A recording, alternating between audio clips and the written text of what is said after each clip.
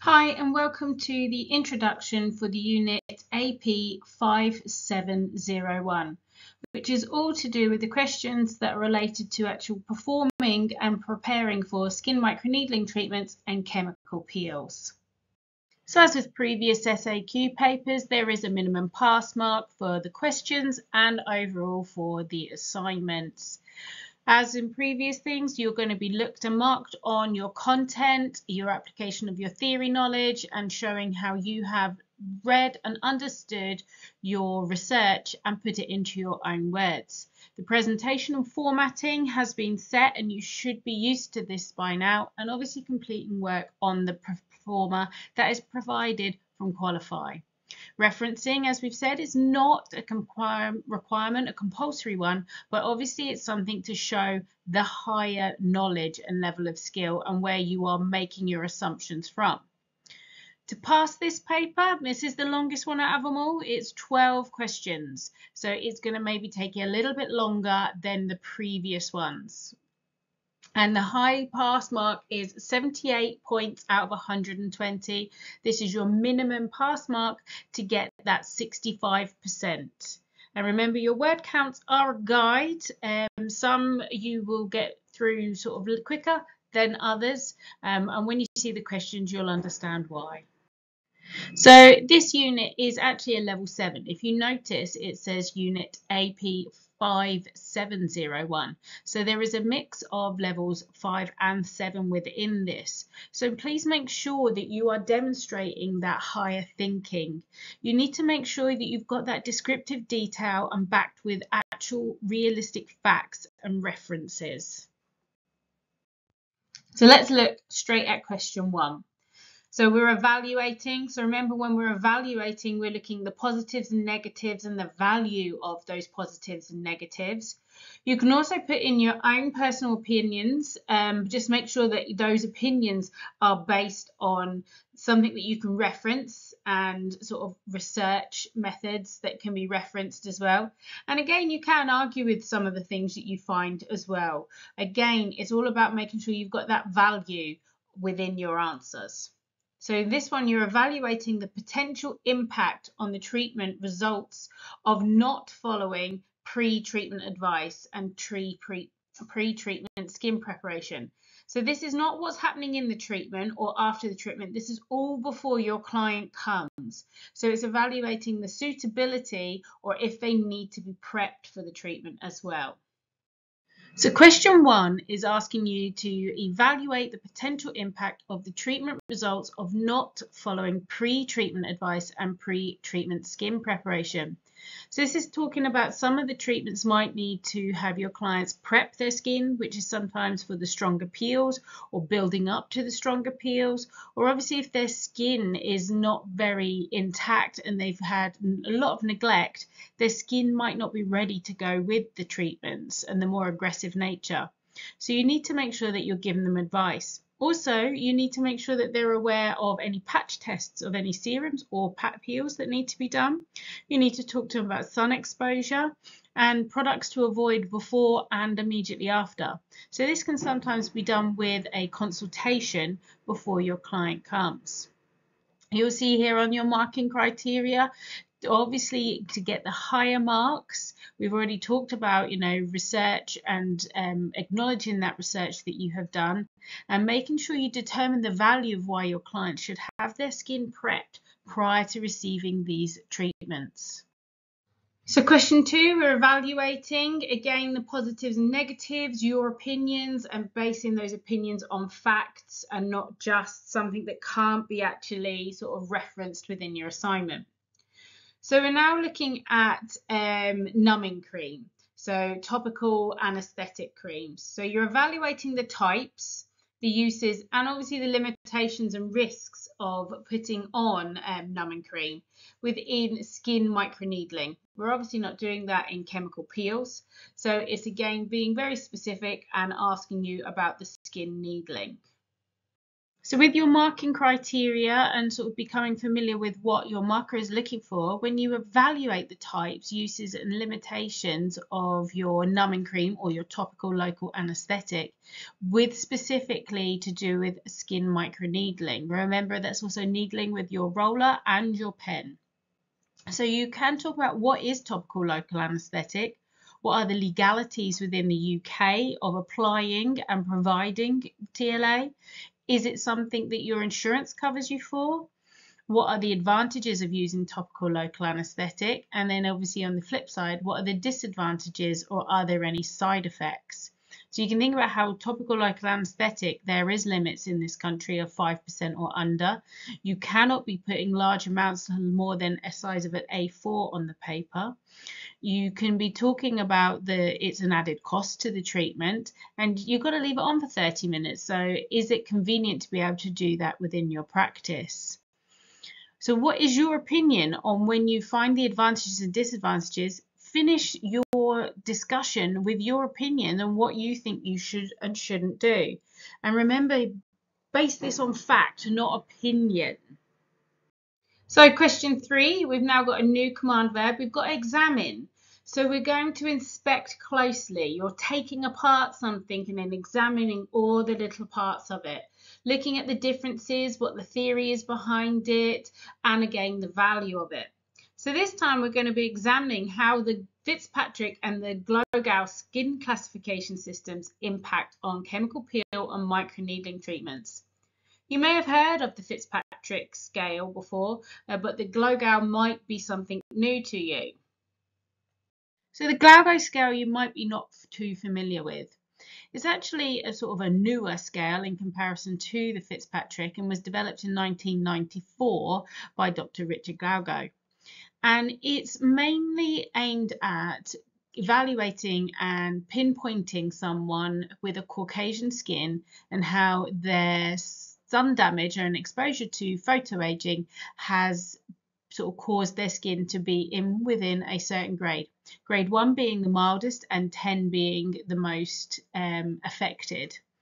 Using this scale, a practitioner can obviously then sort of talk about premature aging and classifying their client within a scale.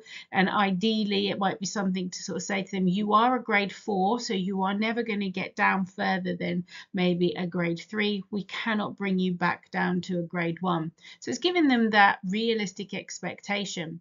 So become familiar with it, talk about it in your assignment, and sort of decide, do you think it's a good scale or not? Then your Fitzpatrick scale you should be more aware of as part of your usual sort of classifications when you're doing your consultations. Obviously, it's a much older classification system from 1975, and again, it's still to do with that how UV light photo ages the skin, and it's obviously linked to sort of the ethnicity and skin tones, as well as obviously how much that someone can sunburn or tan. It's obviously a good tool to sort of think about, especially with these microneedling and chemical peel treatments. You have to be more aware of your post-inflammatory hyperpigmentation within our Fitzpatrick's 3 and above, but also our Fitzpatrick's 1 and 2 with our post-inflammatory erythema, and more likely to have redness, and maybe that redness lingering a little bit longer as well. So obviously it's not that some skins are safer than others. Each skin Fitzpatrick will have possibly different risks associated to it. So as the question is asking, it's asking you to examine how these scales, so you can do a brief introduction, but it's more about examining how they actually impact on chemical peels and microneedling. So don't go talking too much about what they are, just give a brief introduction, state what they are, who they're designed for, and do you think they're significant within your assignment? You will go into these a little bit more, or if you already haven't completed your assignments, your more detailed ones, they will be in there. But you can obviously talk about the value of them and the significance, and this is what's going to give you your higher grades, and making sure you're always linking it back to aesthetic practice. So question 4, we're back to sort of evaluating again. So most of the questions you've done are evaluating. So we're looking at the positives and negatives and how those positives and negatives can form your opinion, and obviously whether you agree or disagree with it, and obviously how they relate to the treatments that you are performing. So for this question, we are evaluating the legal requirements for informed client consent and the recording and retaining of client records. So it's about making sure that you've sat down with your client and explained the treatment process, the before, the after, the possible negative consequences, and how you are recording that you've done that with your clients and then retaining that information. So we're evaluating the legal requirements for informed client consent, and this is a big, massive thing with the regulation that is due to be coming in, and making sure you record and retain all that client's information. So it's about important that you've asked them information, recorded information, and got them to sign things. So apart from the legality of maintaining client records, what other information do you need, and what is the value of this information? Making sure that you mention things like GDPR and the Information Commission Office. You can compare electronic records and paper-based ones and look at the legalities around it. You might refer back to any of your previous assignments that have looked at the legalities also, and look at some of your resources. So making sure that if you're looking for those higher grades, what is the purpose of an informed consent? How does it help you? How does it help the client? And what's the value of doing this within aesthetic practice? So question 5, we're again back to our evaluating, so hopefully it doesn't need too much introduction. So you're looking at the positives and negatives and sort of determining their value to form your own opinion. And we are now looking at the different types of chemical peels, their benefits, effects, and limitations. Now remember, it is expected wear count of 300 to 500. You don't get marked down for going over, but you might get marked down if you've waffled for too long and you've gone on over your word count and there wasn't any significance to it, or you've just spent a lot of time waffling and you don't get any extra marks for it. So be aware of sometimes sort of in a nutshell or summarizing is a way of shortening your word count. So this one, you're looking at the different types of chemical peels. So you can talk about, the benefits of them and also their effect they have on the skin and their limitation. So you can discuss things like strength of peel, superficial, medium, deep. Are there limits to who can do what type of peel? Are there limits over who can have what kind of peel?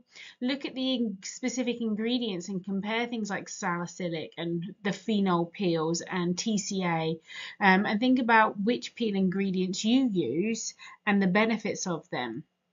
Benefits of peels, to specific skin conditions, like salicylic acid is much better for your acne type clients, yet your mandelic acid is much better for your pigmentation and your higher Fitzpatrick's, your glycolic for aging, your lactic, which is more sensitive because it's a larger molecule. Things like this you need to find out about, and there are many things on Google Scholar that will cover this.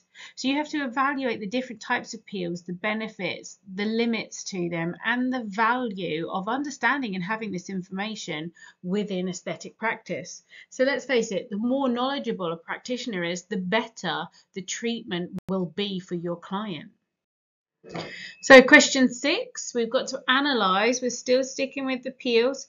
We are analysing in which skin depth, the pH, the layering, the timing, the neutralization and frequency of chemical peels can have an impact on the results. So that's a lot to cover within 300 to 500 words. Hence why I've said sometimes you may go a little bit over. I don't know how anyone could complete this in 300 words. So you can look at each thing individually and talk about different peels, penetrating deeper down. You can talk about the pH scale, how you can put about layering the peel, so putting one layer on, waiting a time, putting another layer on. You can even talk about patchwork in peels, where you can use one type of peel for pigmentation on the cheeks and another peel for the congestion on the T-zone. You can also talk about the timing of the peels, how long should they be on? Are also some neutralizing themselves, so self-neutralizing peels, or do they need to be neutralized? So all of these will have an impact on the treatment results. Make sure you should try and be using examples in your own practice, as well as maybe your own experience of having a peel. So some discussion points that you could add in is looking how different layers of skin can be targeted depending on what the skin condition is you're treating. So you can think about how salicylic and treating sort of more spots and congestion is more superficial than maybe looking at some of the conditions like aging, where you need to target the dermis a bit more to get that collagen production. So you can sort of talk about the sort of depth itself being related to what you're trying to treat. You can also think about the downtime your clients are willing to experience as well, will have an impact on which treatment you decide. Obviously, the higher risk of complications, as well as things like post-inflammatory hyperpigmentation, prepping of the client's skin beforehand. You can put in what is pH, because it's saying to you, analyze in which pH is of, it has an impact. If someone doesn't know what the pH is, it might be worth sort of writing down what that is and how it's to mimic the skin's antibac layer. How frequent the treatment plan is will determine on the different peels that you're using. Also, it's good to point out like the neutralization of peels. Like I've said to you before, some of the peels, when you neutralize them, can actually sting worse because of the exothermic reaction that the neutralization is. So some people actually find the neutralization more uncomfortable than the peel itself. How can that be managed sort of after the treatment or during the treatment as well? Again, look at your marking criteria. So we're looking at making sure that you might have outlined the way in which everything is of importance, but you've not really elaborated and given any specific examples. And then obviously taking it up to the higher marks is what could be the consequences if you don't use it correctly or you don't follow sort of the processes that you should do. Again, it's all about that value. So thinking about sort of the possible results if you use the wrong peel or you don't neutralize properly, or listen to maybe what the client is telling you with regards to their downtime they wish to experience or the event they might be doing it for. So question 7, we're staying with the evaluate as well. So positives, negatives, and forming your own opinion. We're evaluating how to manage any complications and adverse effects that can occur during or following your chemical peel. So you can be thinking about, letting your client be aware of what might tingle, what sensations might be experienced, what the downtime might look at, sort of within the treatment itself, and obviously straight after and over the sort of coming days straight after the treatment as well. So we've got to evaluate on how to manage complications. We have to look on the negative side of the treatment to be able to effectively manage that as well. So you can talk about what complications can occur and what are normal and what's not normal. Like a complication a client might see is peeling skin as an adverse effect, but we know that's normal. So they should be prepared for that prior to the treatment. Why could something have occurred? Have they followed the aftercare properly? Did they prep their skin? Did they lie to you on the consultation? Are they using actives and didn't tell you? How can you reduce the risk of a complication by doing thorough consultations, making sure you build your client up? Don't go in with the strongest peel thinking that's going to give them the best results, because it might not. And obviously how to manage these complications. A massive complication is post-inflammatory hyperpigmentation, so managing that is suitable, making sure with chemical burns or obviously clients not following aftercare advice. If there's infection, you might need to get a prescription. So all of these you need to research, and obviously the more detail you put in and determine the value of this research will give you the higher grades. So now we're moving on to microneedling. We've moved away from chemical peels, but it's very similar to how you've been answering the questions prior to this on chemical peels. You're now going to answer the same things on microneedling. So you have to list like the benefits, the effects, and the limits of what manual and power assisted microneedling can do. Talk about the positives and the negatives as well. So again, you could sort of do your introduction on sort of how microneedling works. So, you know, the whole reason for the treatment being effective. You can talk about the positives and negatives of manual roller and power assisted devices. So again, you can talk about how the pens can be adjusted in depth throughout the whole treatment. They're easier to get in around maybe some of the sort of more corners. And obviously, don't forget, we're doing body treatments as well as faces. You can talk about obviously manual rollers don't need to be charged, so they're available. Again, looking at the positives and negatives, and you can obviously put it on sort of your own experience as well. Which skin complaints are we targeting? So I think microneedling is not really one for the active acne and spots, it's more for the scarring and aging. So you can obviously look at sort of how the potential results can be linked, and the results are what gives you that higher mark. So you can be making sure that you pick the right treatment plan for the client to give them the results that they're wanting. And then sticking with the microneedling, question 9. So this is where it's making sure that for question 8, you don't sort of cover question 9 at the same time, because then you sort of find you've run out of things to talk about in the other bit. So it's good to look at all your questions. But question 9 is now looking specifically more at the needle depth and how often the treatments should happen, and also sort of how long the treatments take to do themselves. And then obviously the serum that you use to microneedle in. So you're going to analyse the way in which needle depth, treatment duration, frequency of skin microneedling, and the application of adjunctive topical skin products during the treatment can have an effect on the results. Again, make sure you link it to your own practice and your own opinions, positive and negative. So as you can see on this one, we've got to analyse the way in which needle depth, the treatment duration, the frequency of the treatments, and the application of the products, how they have an impact on the skin. So you can see again a lot to get in just a short space of time. So you need to think about the research that you're doing and obviously putting it in very simplified terms.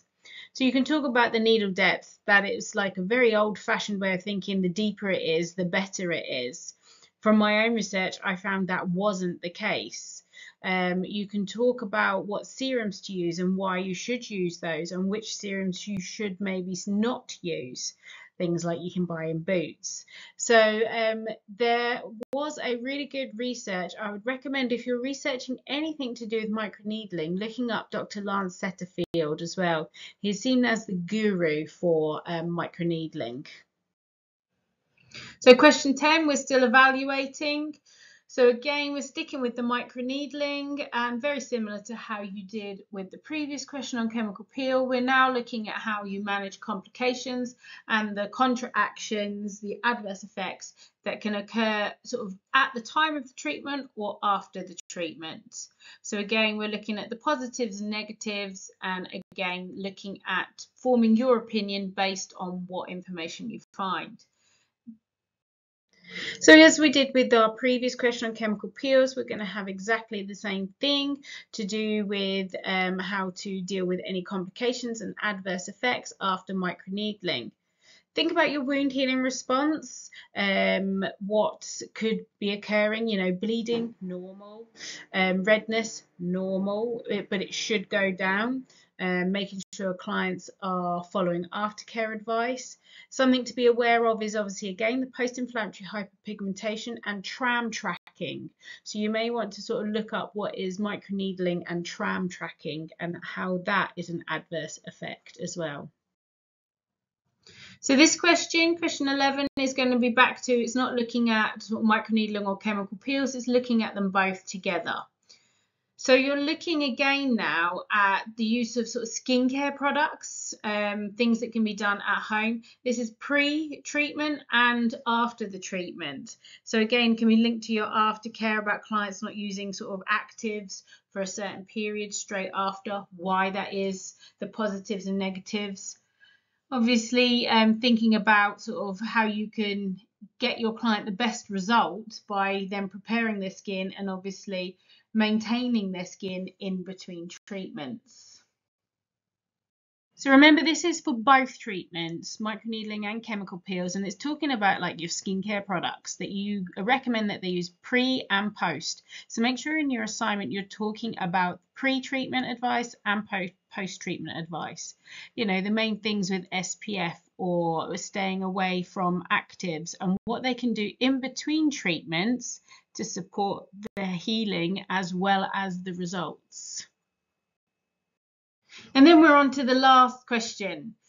So we're now evaluating, and this time we're looking at a bit more anatomy and physiology, as it were, but we're now looking at the principles of the wound healing response, or the skin healing, as they've worded it on this question. So again, we're going back to science, which I find very easy to sort of link to when we're trying to find research as well. But both of these treatments, whether they're chemical peels or microneedling, all work on a sort of wounding of the skin to initiate the skin healing response, which is where we'll get the magic happening. So the skin healing is very obvious why it would be in here. We're going back to the anatomy and physiology, and remember there's 4 stages to the skin healing. So roughly you can think about doing 100 words for each one, and then obviously just doing a little bit of a conclusion at the end. You have to determine the value and how they support the healing and how they basically get the benefits of microneedling. How is causing trauma beneficial to the skin? And that's what you've got to kind of go through to explain how your client will get the results due to this trauma.